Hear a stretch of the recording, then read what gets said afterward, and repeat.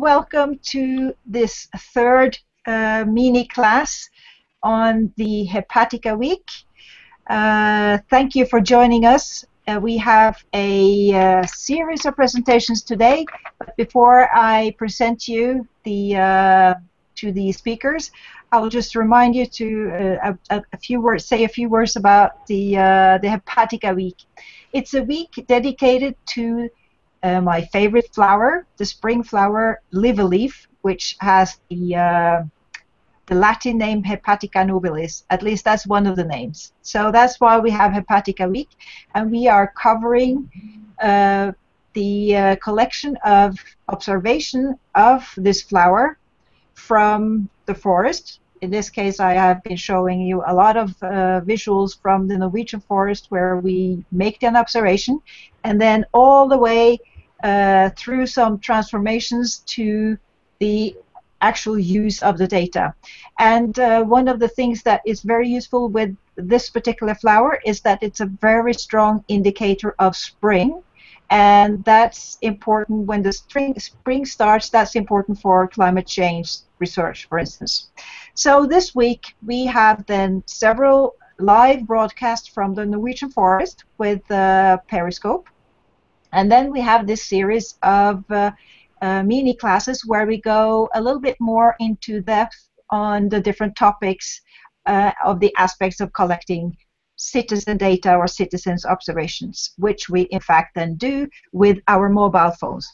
And earlier this week you were introduced to a mobile app called My Seasons, and you can watch the presentations done on Monday to more details about that. Yesterday we learned a whole lot more about the flower, the liver leaf, or Leberblümchen in German, Blåveis in Norwegian. There we revealed Hepatica secrets yesterday. And we also were introduced to a little bit more complex mobile application. And today we will talk more about mobile applications, and we will talk more about the specific use of mobile applications in the sense of gamification or games, and you will learn more about the different nuances in that. And then finally we will travel with our flower, our observations, all the way from the Norwegian forest into a global database. So before we start, then I would like then to introduce you to the panel of speakers, and we will start with the first one. Erik, can you present yourself? Hello everybody, my name is Erik. I live in Oslo, Norway, and I'm currently a student at the University of Oslo, where I'm working on my master's thesis. Hello Erik, we are really looking forward to mobile applications tools there. And then Gunnar, what are you going to talk about, and who are you? My name is Gunnar Øyvin Fredrikson. I'm a freelance consultant working with gamified services. I've already been through the masters at the University of Oslo within the same topic, gamification and collaboration, and I'm to be talking a little bit about mobile applications and the introduction of gamification, or gamified services, if you will. Oh, thank you. Awesome. And then finally, you will take us on a journey, Dag. Yes, I'm Dag Andresen. I will talk and show more about the Global Biodiversity Information Facility. I'm the representative in Norway, and as I will show, there is representatives in many countries. I'm also based in the University of Oslo. Great. I'm so excited. We will learn a lot today, and in fact we are having 3 presentations, and after each of the presentations you will be able to ask questions. So please do post questions in the chat box, and we will try to answer them as they come, or at the very end of the mini class we will also answer some questions. So then I think we can start with mobile app tools. Erik, are you ready? Yes, I am. Thank you. Today I'm going to talk a bit about my thesis with the working title Framework for Citizen Science and Crowdsourcing, Mobile Applications and Services. So if you just give me a second to bring up my presentation.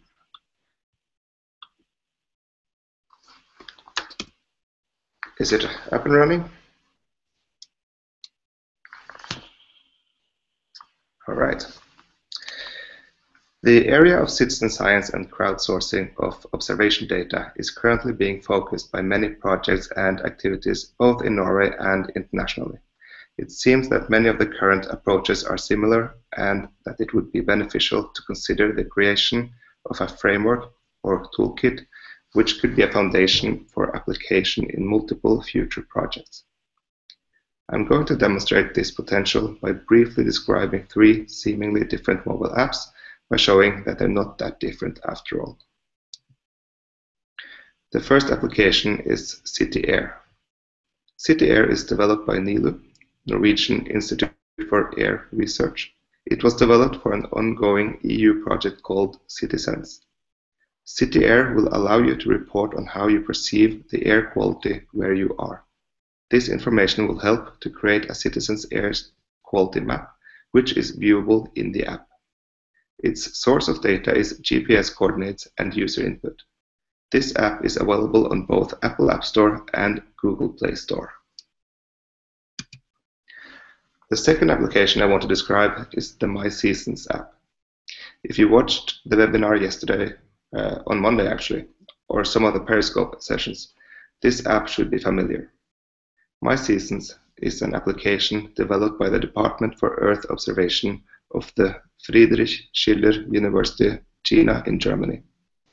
The app lets you analyze the start, length, and end of the growing season and long-term vegetation analysis made available from an archive of satellite data on environmental changes. Users can collect data with the app and compare their individual observation with satellite measurements.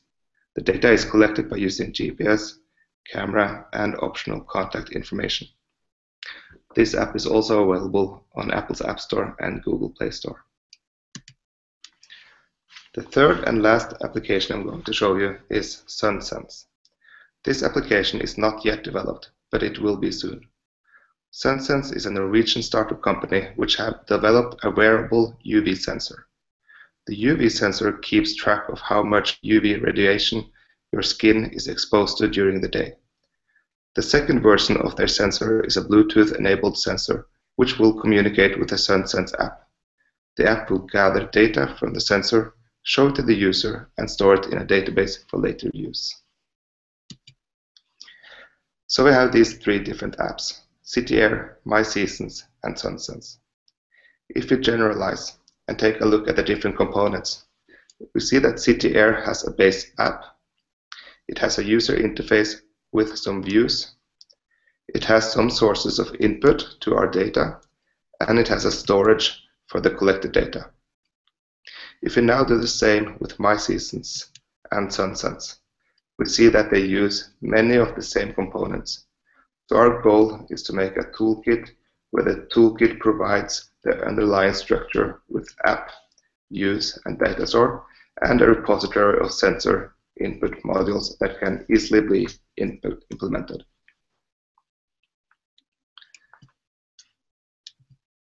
So, why create a toolkit?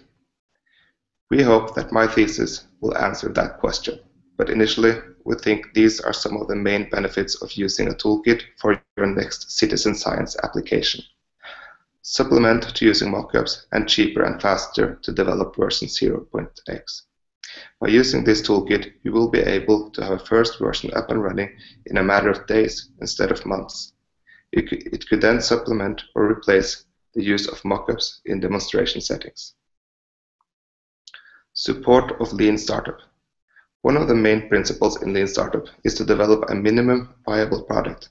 That is, having a version of a new product which allows a team to collect the maximum amount of validated learning about customers with the least effort. By using the toolkit, you can have a minimum viable product quickly to the market and do continuous deployment based on user feedback. eventually replacing the app built with the toolkit with your own native application. Choosing the best storage solution. Choosing the best storage solution is not trivial. When talking about sensor data, depending on the sensor and the application, we could easily be talking about millions of records stored in some kind of database. If you're not using the best suited database for your sensor data, you might see queries taking minutes instead of seconds. One of my fellow students at the university is writing a master's thesis on benchmarking of different storage solutions for different types of sensor data. By taking advantage of his findings, we would be able to recommend the best storage solution for your type of sensor data. As I've just started my thesis work, this toolkit is not yet developed, but we aim to have some kind of working framework this fall. Please don't hesitate to contact me if you want to hear more about this project or have any kind of input. Thank you for your time.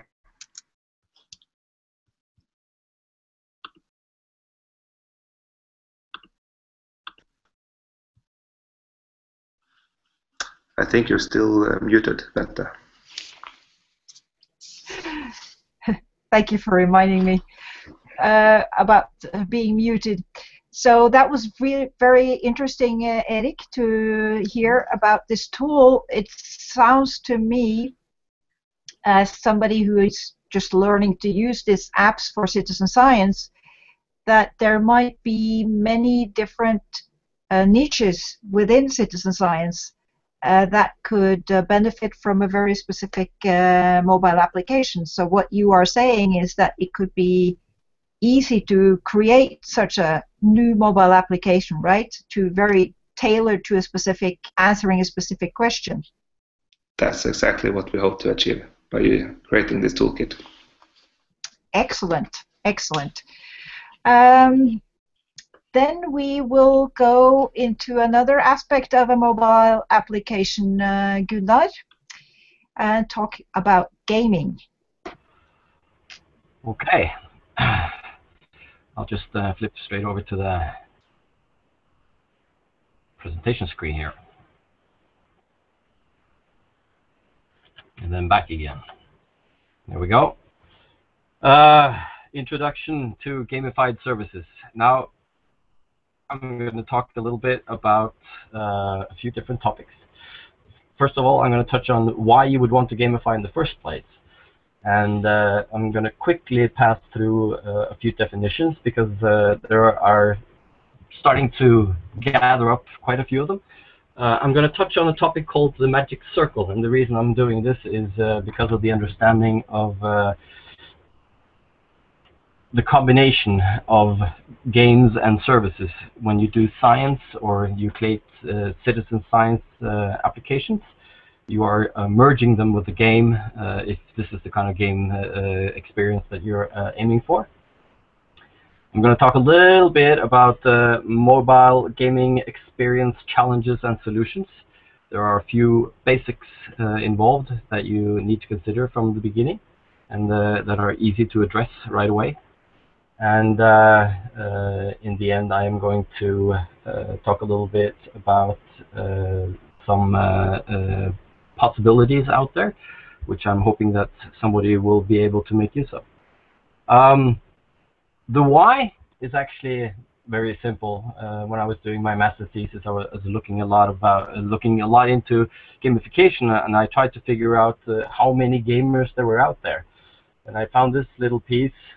If we have our population at 7 billion, we have an online population at about 3, and of those, 2 of them, a little bit less, are gamers, meaning that the potential customer base that you have to work towards is huge, much larger than at least I anticipated when I started my thesis, and I'm still quite impressed by the number. When we look at the definitions of gaming, it's quite easy to hop one step back and talk about play, which is basically what our kids do. They don't work with any rules, they play really freely, and it's by adding these rules that it tends to turn into a game, as well as structure for that matter. hide and seek being a good example. Monopoly would be a natural next step for most families. And if you're an online gamer, World of Warcraft is also a dead given. Now, if we move one step further, we have the buzzword of gamification, which has also become quite popular. And it involves adding game components to a service, meaning that we're not talking about a game, we're talking about a service that has something game-ish added to it. Good examples would be Microsoft language quality application, which involved local offices in a competition where they would increase the language quality of Microsoft applications by having them read through and translate or comment on translations that Microsoft were doing. And another one would be the Google travel expenses, where the employees were able to choose what to do with unused travel allowances. And they could choose to have it on their own paycheck, they could save it for the next trip, or they could give it to charity. And the intention was, of course, to have more people being effective in delivering their travel expense documentation, and the results were immense. 100% compliance. Now, gamification in general, per today, focuses on areas like innovation. You have location-based and other types of social networking. There is commerce and customer relations, customer loyalty. There's also elements of education, self-development programs, coaching, employee performance, you name it. It's been used all over. Now, of these, specifically at least, education and data gathering, they are more and more moving beyond gamification and into what we, or I at least, like to call a complete gamified service. And this is when we're not really talking about a purely service anymore, because it's also a complete game. These are, per today, usually referred to as serious games or edu games or simulations. The introduction here I would like to make is an application called The World Without Oil. It's like a think tank scenario simulating the first 32 weeks of a global oil crisis, where the users then are faced with challenges and try to figure out solutions as to how to deal with this crisis. There is Fold It, which is a protein folding game famous for solving an HIV enzyme puzzle within 3 weeks, which the scientists have spent 10 years trying to solve. You have a simulation called US Army, which is a first-person shoot-them-up game, which you will often see kids running around with their consoles and blowing each other up on the TV screen, which is also a recruitment game for the US Army. And finally, and one of the newer ones, is something called Project Discovery, which is an integrated game into an MMO platform from EVE Online, which aims to categorize protein patterns. So that gives you a little bit about the perspectives of the differences. And as you can see, most of these trends are moving into the direction where you want to complete a more complete gamified game experience rather than cutting it short. Now, experience design. This is a game experience that we're talking about. And when you do experience design, you are designing for a change, an experience that you have. It starts somewhere and then it ends somewhere. And at the beginning, when you start it out, you are stepping into what is sometimes referred to as a magic circle. This is a gaming terminology which describes the border between a game world and a real world, or you could say an arena for playing. It's the point where you stop working with the reality's rules and you are influenced or dominated by the rules of the game. Per today, most of the time this is a conscious choice, and we have a common understanding of what these rules are. especially if we're playing together with somebody else. You don't want the other person to start making their own rules. For example, in Monopoly, you don't want somebody to start stealing cash from the bank. At work, for example, you're not going to start playing hide and seek with your boss. So the magic circle for hide and seek usually does not happen randomly at work. And you don't get $200 for leaving your home in the morning, which would have been really nice, but again, leaving home for work in the morning is not Monopoly. And of course, luckily for us, unlike World of Warcraft, there is no maximum level that we can reach as human beings. We can progress as far as we want. And for most situations that go beyond what we commonly refer to as games, we find both a game and a service. Or in the case of citizen science, it is usually a science research project or application. And if you are using gamified solutions, they are connected or even merged. Now, there are many ways of combining these two. The most common, which Foldit might be an experience of, and World Without Oil as well, is pure data harvesting, where you create the game and basically feeds data into a database of sorts. And the basic game concept is built so that this data has value to the stakeholders. And if you start merging the service and the game, which is example 2 here, only parts of the game will be available. So basically, a service borrows certain game components from one or more other games, which is usually what we refer to as gamification or gameful experience in this case. You could put a game inside a service. The Microsoft Language Quality game could be considered such a game.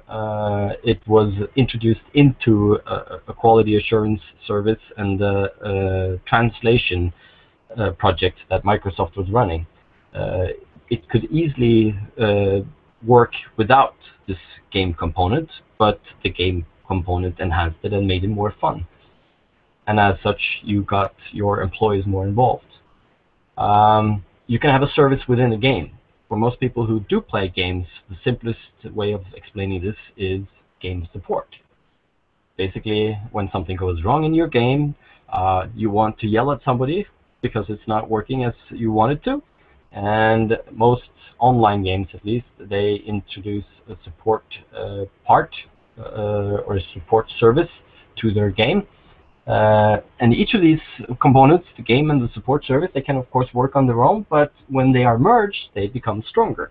Of course, getting help when you are in the game and having it dealt with there and then makes your experience much better. And finally, the last example, number 5 here, is a sort of simulation or a visual presentation of EVE online project Discover, which is a serious game. That's a little green one inside a big game, and it feeds data into a research project in Sweden and in Iceland. And each of these can work on their own. They don't necessarily need to be combined like this, but when they are, it enhances all of them. So why are these models important? Well, most mobile game services today, they are defined and limited by the choice of model, this kind of model, as to what game components and functions that are available to you. And it's a very simple way to create like a very quick mental picture of how you want your gamified service to work. And it's an excellent place to begin a design process. Having this understanding also gives you a little bit of an idea of how much development work you are looking at. So we move on to the mobile game experience. So how much time your game requires and how often you need to log on to enjoy the game. These are both issues that pop into mobile game experiences and not necessarily to other games, at least not in this extent. if you are looking at a time frame, whether or not you have a couple of seconds before stepping onto the subway, or maybe you have a couple of minutes while you're sitting there on your way to work, or maybe you're in the lunch break and you actually have some additional time because nobody wants to talk to you, and you can corner yourself up and play around with your new gamified application. And all of these different time perspectives require different game activities. So the 1 second one usually won't take you very much time, so we're talking about pushing a button at the maximum. Otherwise, you're spending usually more time than a couple of seconds. If you have a couple of minutes, you can add a couple of elements. And if you're talking about hours, you can integrate more complex patterns of interactions. You can actually demand a lot more of your users when they're there. Now, at the same time, each of these will require certain interactions. Now, like I said, the real-time short interactions, you don't have any time to type, and they require as few interaction options as possible. Whereas when you have several hours, and this is something that you need to do maybe on a weekly basis, it is likely to include multiple number of interactions and combinations of such. You're investing a lot more time in an application like this. And that moves us on to ownership, because the moment you're going to start spending this much time with an application, ownership is one of the things that promotes loyalty. And interaction that influence ownership, they add value to such a gamified experience. Because a mobile gamified service is part of my phone, and the phone is mine. And I own the apps on it. And as such, if I'm going to do something with one of those apps, I also feel a direct ownership to that. So if you're going to take this away from the users, or you're going to leave them with no ownership at all, well, they don't have the same reason to come back or invest more time in it. And for many game experiences, this involves creating things like a user profile, or you can add virtual commodities or rewards. In this case, both intrinsic and extrinsic ones are in use. Intrinsic meaning the ones where you are happy because you did something, and the extrinsic when you actually get a physical reward to hold in your hand. So, and finally, the issue of critical mass. It doesn't matter how good your platform is or how awesome your science application is, unless you have a certain number of users, the loyal core of your active gamers in my situation, because we're talking about the games. You want your users to communicate and connect and cooperate. I mean, the first question you ask yourself when you enter into an application like this is if you're the only one using the service. And if there are more, how can I find them? How can I interact with them? Can we do things together? And as a designer and a stakeholder, you want to connect your users to generate this loyal core group of users. And you can, of course, use cooperation, which is the easiest way to get people to work together. But also competition can add a certain spice into motivating users this way. Keep in mind that competition often creates winners and losers, and your losers might not be equally motivated to continue playing afterwards. At least I have friends that are very sore losers, and they would most likely not appreciate playing something where they lost. To give some examples a little bit on the outside here, these are considered a little bit in between geocaching kind of games or gamification kind of games. But the interesting part with all of these is that they have the potential of working for citizen science projects as well. Ingress is a massive multiplayer online geocaching game. And they are highly mobile, and they have extremely loyal core users. A good example I have from a friend of mine in which they had a game node appearing up at Svalbard. and they needed to get somebody up there right away to capture this node as part of the game experience. And there are 2 teams on this game, so they had to do it before the other team. Now the players on their team, they went in and they pitched in to finance this trip for one of their fellow players, as long as this fellow player dropped everything and went to Svalbard. Now, if you in a citizen science project would be able to get anybody to travel around the world like this at a very short notice, and it didn't cost anything, that of course would be something which I don't think would be possible today with any of the present citizen science projects. But here you have a game, and they're even paying for the game. Second one is something called Zombie Run, which is also a very half-famous exercise application. Exists on both iPhone and Android if you want to try it out. The difference this one has is, in addition to the game component, it also has a narrative. There's a story to tell.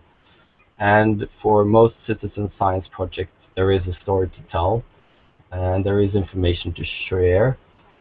But of course, the importance when you are creating a gamified experience like this, you have to make it personal.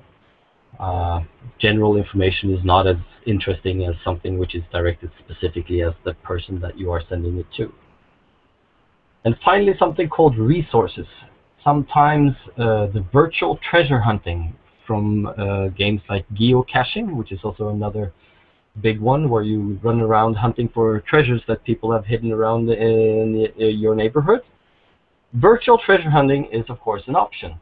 You don't need any treasures at all. You're basically doing the same as geocaching, but without the physical objects, which actually create a higher level of user initiative than in a game where everything is all virtual. And it's an economically focused MMO experience, and creating virtual experiences like this can have your users go out and invest and play with elements that are not really there. Combining real-world elements with fictional ones is a very interesting and new way of doing things, and most of the winning applications such as Foldit or the EVE Online Project Discovery are doing exactly that. They are combining the two. And finally, made a little list. This presentation will be available to everybody afterwards.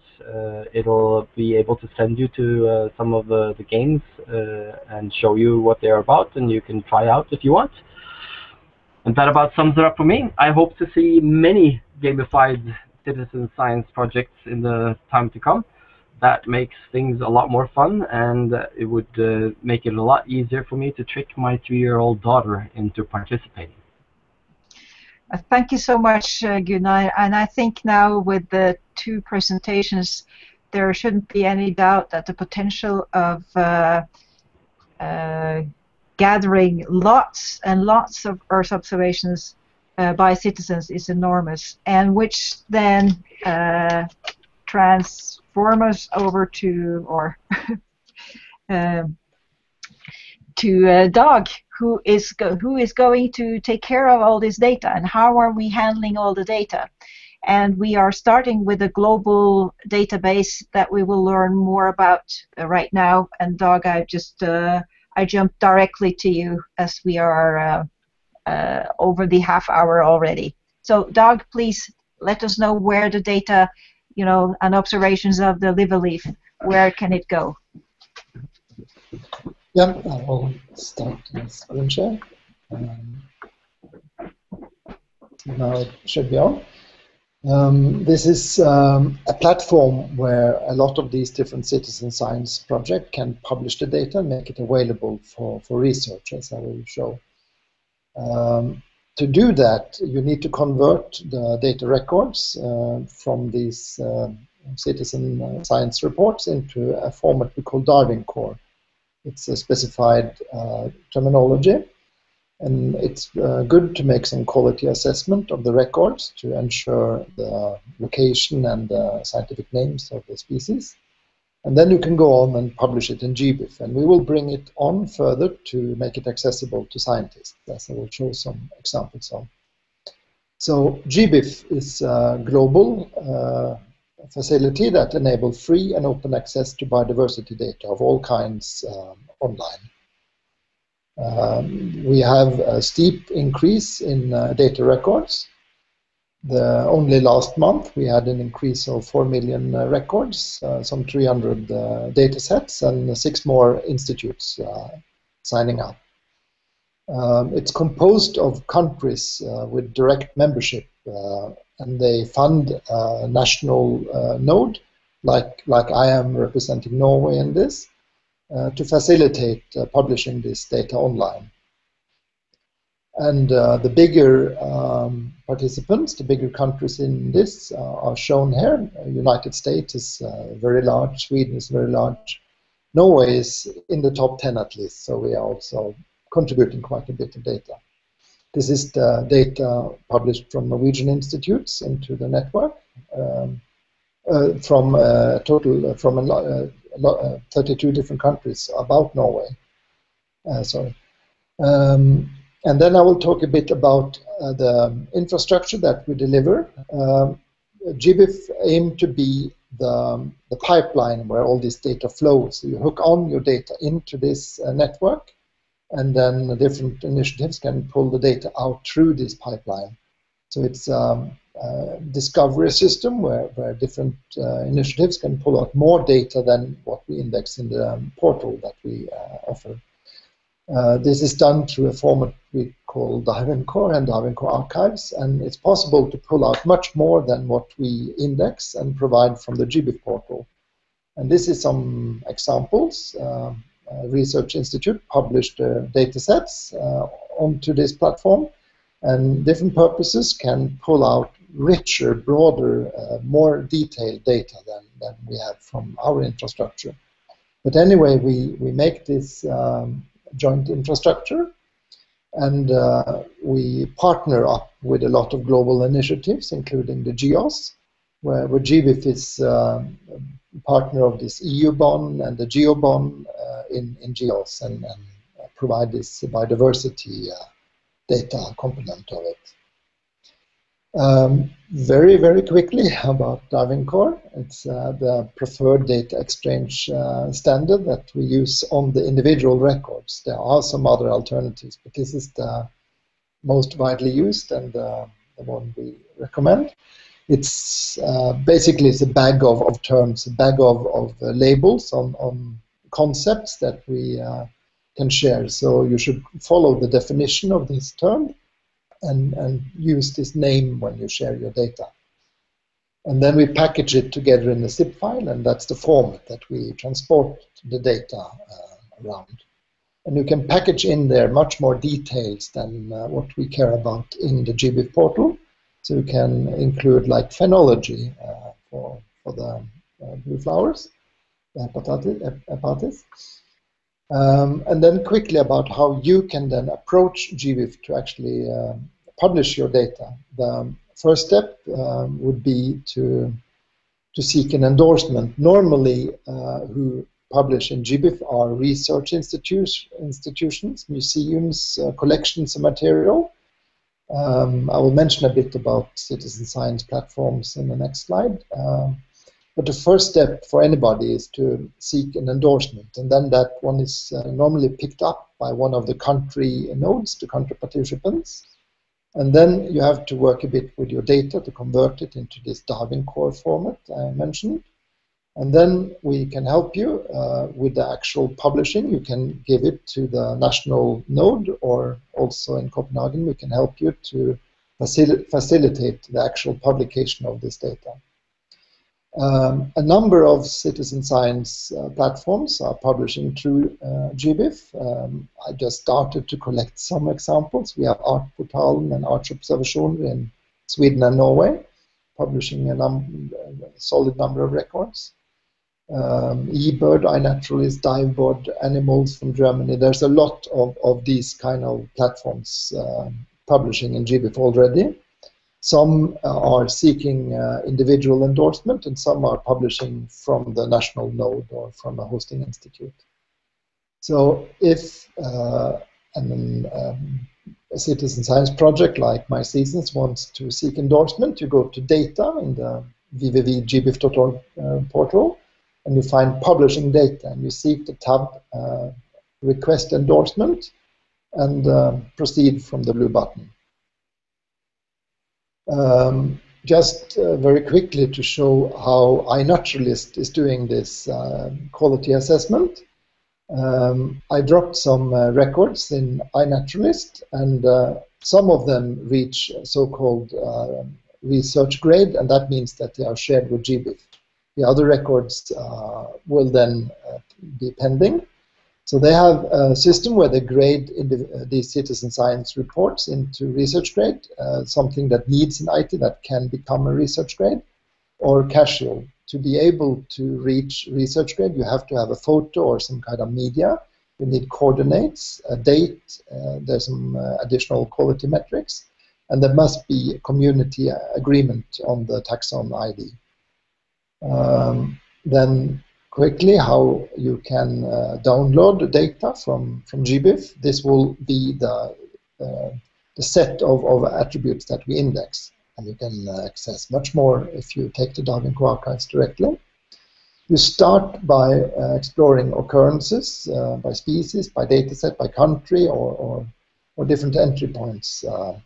If you go in and search for species, you type in the English name or the scientific name, Hepatica nobilis, for example, and you get some hits. And then you select the species you were searching for, and you get to a page where we collect the types of information we have about it. It can be just name data, or it can be with occurrences, with locations. And then you go on to view them and download them, and you can use them for these purposes. We also have a very powerful API where you can access the data using web services. For example, this is used by different R packages, and I will just highlight how easy it is with one of these, the RGBIF from ROpenSci. So with these few lines, that's all you need to create this map. You make a map of the Hepatica nobilis, and that's in R. You should try it out. You'll find the presentation afterwards. And then quickly to sum up, data is increasingly being used in research. You will see this trend that more and more research papers that we are mapping are citing data sets published through GBIF. And 2016 is only starting, so we expect the bar to go beyond the other years. So that was a quick summary of GBIF, and this is the people that work with GBIF in Norway. And there are, of course, similar teams in other member countries.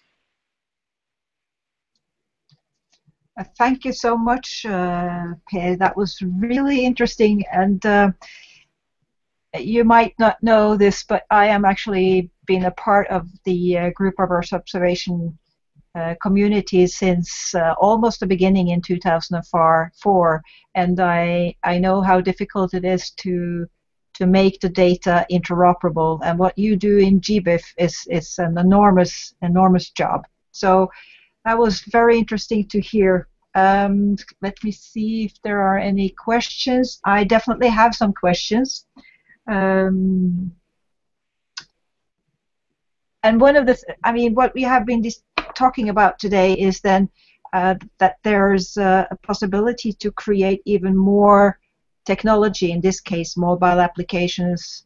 Also a little bit you showed the PC, the Arch databanken is really a online tool rather than a mobile tool.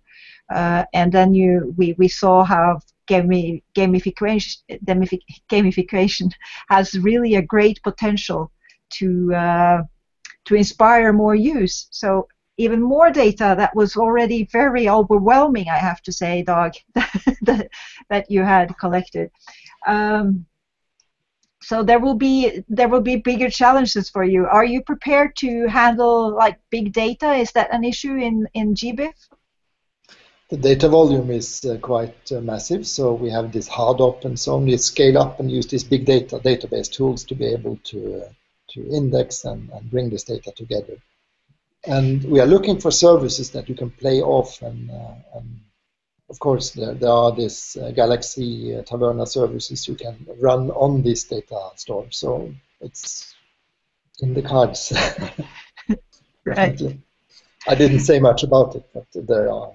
So it's just something makes you think after hearing all, the three presentations now make me think that, well, there's a great potential here. Erik is going to make it even easier to create mobile apps, and Gunnar, he's explaining, he's giving us ideas on how we can get even more people to play with those apps.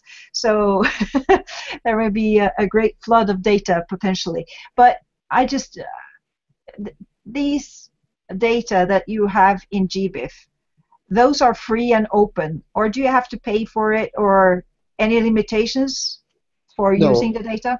There is a requirement for joining GBIF that you have to provide a Creative Commons. At maximum, you can limit no commercial work based on the data, but most of it then is available by CC BY. And we also encourage CC0, so public domain publication, but most of it is CC BY, so you have to cite like a good scientist. Right, so that's the type of licenses that you mentioned there, the acronyms. And stronger, more restrictive licenses is not allowed. No, right. So, what else did I made some notes here. When it comes to, Erik and perhaps also Gunnar, you were mentioning business aspects of mobile application and gamification.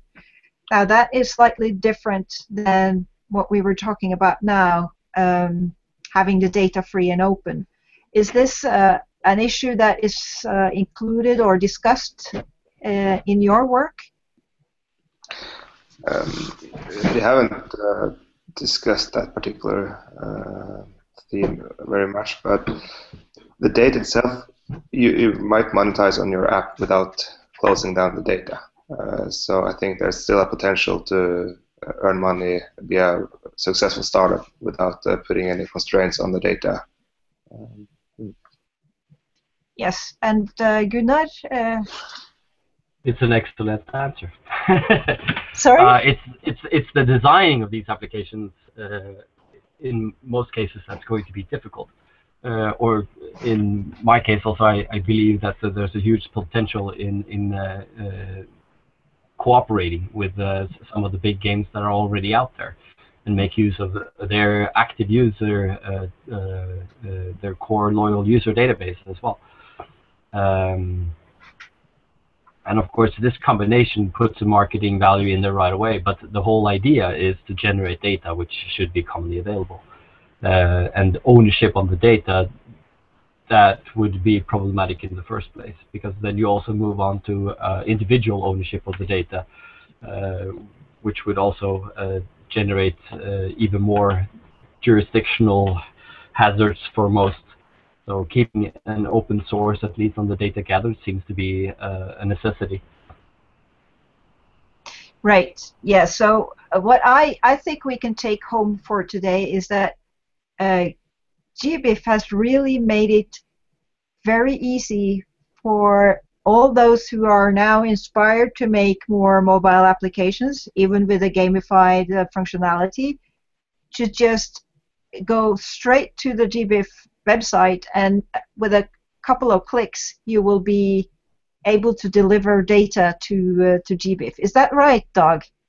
Did I understand it correctly? Yeah, that's the objective. So it's all set up for lots and lots of observations of the lovely spring flower, which is sort of the test case that we are talking about, where we are talking about the data management around. Basically, that's what we are doing. So do you have any other comments or questions to each other, by the way?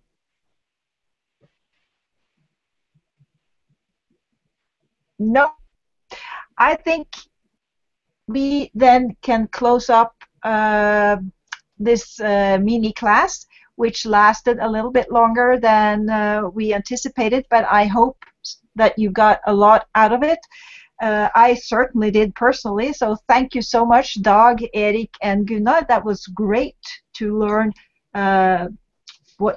something about what you are doing right now. It's really, I do actually call it state of the art what you are doing. It's very fascinating, the way we are pushing the technology to help nature. And before we leave, I just want to inform you about tomorrow's program. We have, each day, we have a mini class this Hepatica week, and I think I will remind you about tomorrow's program, because tomorrow we will continue to talk about what happens to our observations about the Hepatica nobilis, or the liver leaf, or Leberblümchen, or blåveis. And I will share a screen with you where I have the program for tomorrow. Just hold on.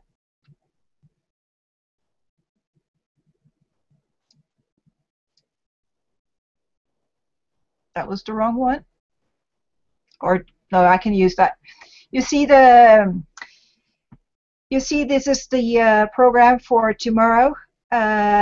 We are going to talk more specifically about the transformation of our observation of the flower and make it into actual scientific data. So data that can be used in science.